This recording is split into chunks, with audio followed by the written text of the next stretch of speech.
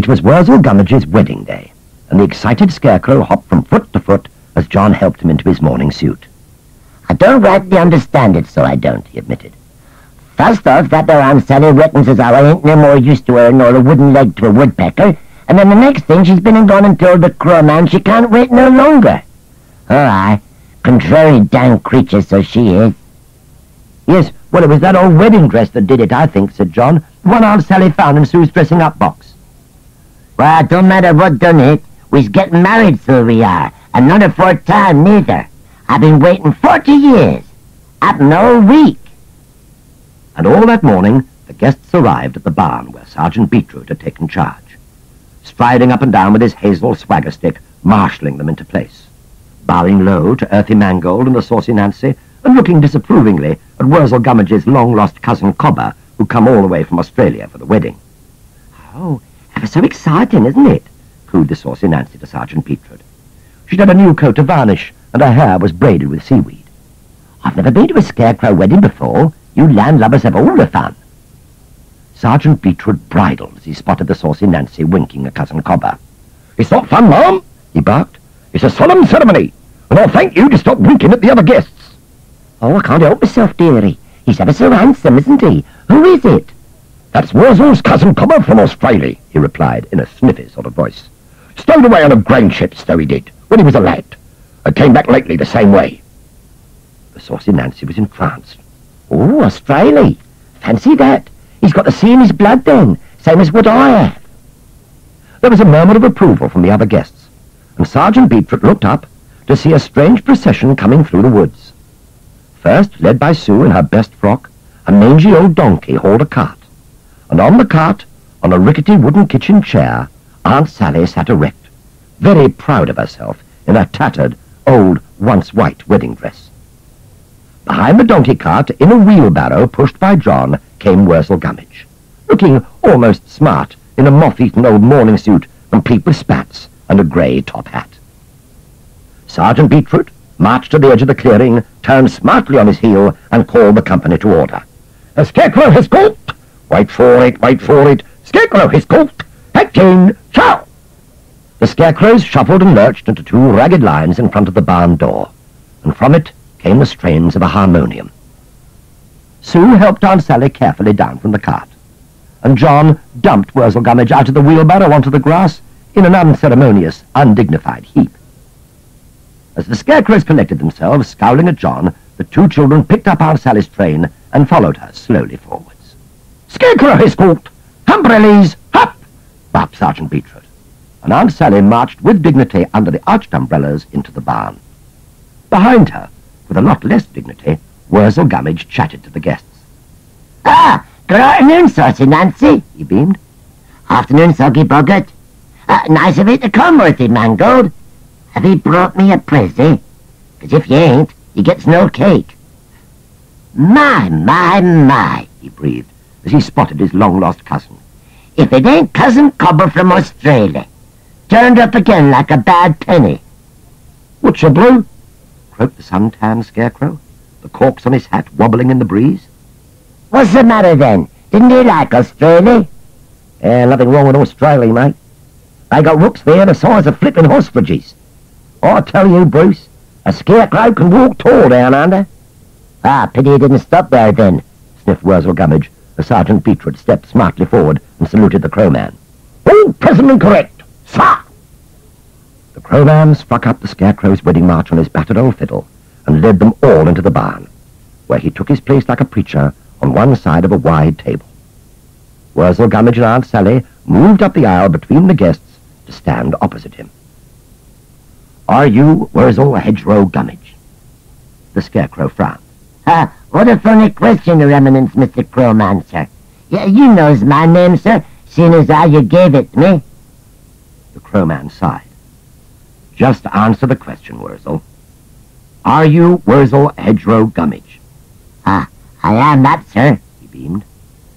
"And are you Aunt Roll Up, 3 balls a penny Sally?" "I am," whispered Aunt Sally beneath her veil. The Crowman raised his voice to speak to the entire company. "And who giveth this Aunt Sally away?" Aunt Sally threw back her veil. Giveth me away? Giveth me away? Oh, begging your pardon, Mr. Crowman, for speaking so impertinent, but I am far too precious to be giveth away. I'd have you know that a fairground gentleman once offered fair guineas for me, sight unsound. Aunt Sally, explained the Crowman patiently, if you're to marry Worzel, someone has to give you away. Marry Worzel? I'm not going to marry Worzel. There was a horrified murmur from the assembled scarecrows. The Crowman raised his hand to bring them to order. Aunt Sally, are you telling me that you've changed your mind again? Good heavens, no, Mr. Crowman. I never meant to marry that dirty old scarecrow in the first place. Ain't far too grand. The whole idea's preposterous. The Crowman's eyes flashed fire, and the scarecrows shuffled nervously. Then why, may I ask, have we called all these scarecrows together? He hissed softly. Well, so they could admire me in my beautiful wedding dress, and I can have my beautiful photo took and be in all the papers. Oh, Worzel, said the Crowman to the crestfallen scarecrow. I did warn you. Can't you make her marry me, sir? I worship the ground she stands on, Mr. Crowman, sir. Couldn't you pull her legs off and not give them back until we're man and wife? The Crowman sadly shook his head. Don't mind me asking, Mr. Crowmancy, butted in Cousin Cobber. But if there ain't going to be no flipping wedding, does that mean there ain't going to be no flipping cake? I'm afraid not. No wedding, no cake. Cousin Cobber groaned. Now, there's got to be a wedding.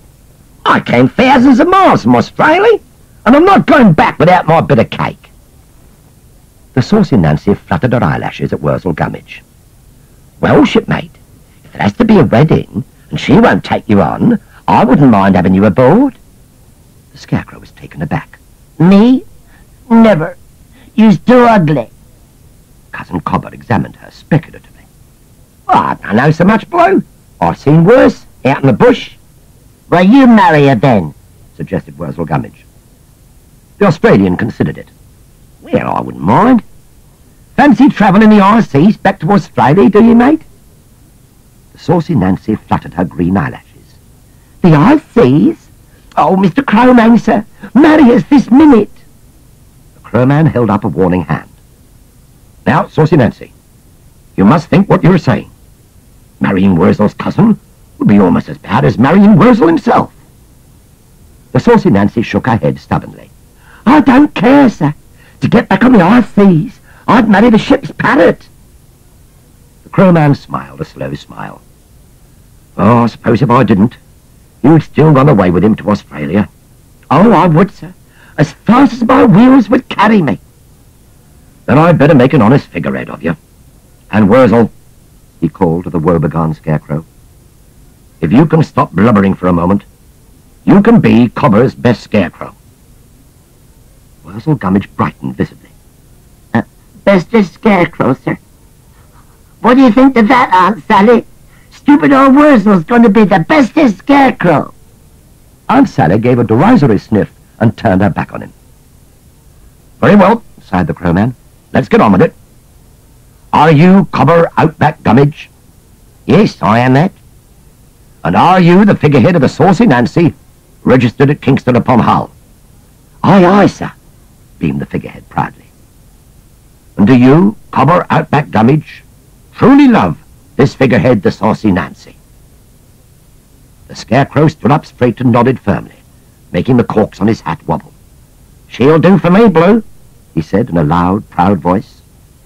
And do you, the Saucy Nancy, truly love this Scarecrow, Cobber Outback Gummidge? She weighed him up with a seafarer's critical gaze. Well, I could go farther and fare worse, she admitted. The Crowman was relieved that there seemed to be no more hitches. Right, then repeat after me. I, Cobber Outback Gummidge, do take thee, the Saucy Nancy, for my wife. In sunshine and in snow, at seed scattering time and in harvest, in new clothes or old, through plague and pestilence, fire and water, till both of us falls to pieces." The Crowman turned to the Saucy Nancy, proud and erect on her pram wheels.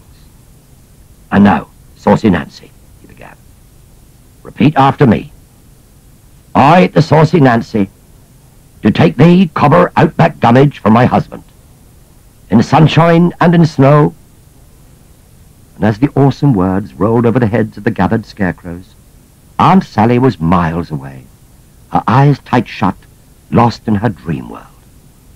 Aunt Sally," she whispered to herself, "do take thee, the Archduke of Romania, Bulgaria, and most of Egypt, for my husband, with crowns and jewels, with diamonds and rubies." At the climax of the ceremony, the Crowman lifted high over his head a basket of fruit and berries and corn. And as he spoke, he slowly lowered it towards the bride and groom, who solemnly laid their hands upon it. "Apples for health," he intoned, "corn for plenty, berries for happiness. By the wind and rain and all the seasons, I pronounce thee scarecrow and wife." There was a ripple of irreverent but heartfelt applause as the bride and groom kissed. Worzel Gummidge's hand crept towards Aunt Sally's, and she, lost in her daydreams, took it for a moment, before waking up and shaking him off with a shudder. As the Scarecrow's face crumpled, the Crowman leaned over to him. "Cheer up, Worzel. And you too, Aunt Sally.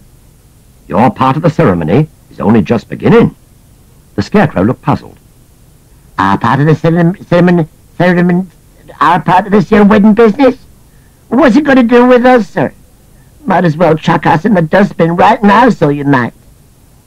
Aunt Sally turned and looked at him sharply. "You speak for yourself. Has our part of the ceremony got anything to do with cake, Mr. Crowman, sir?" she asked, perceptively.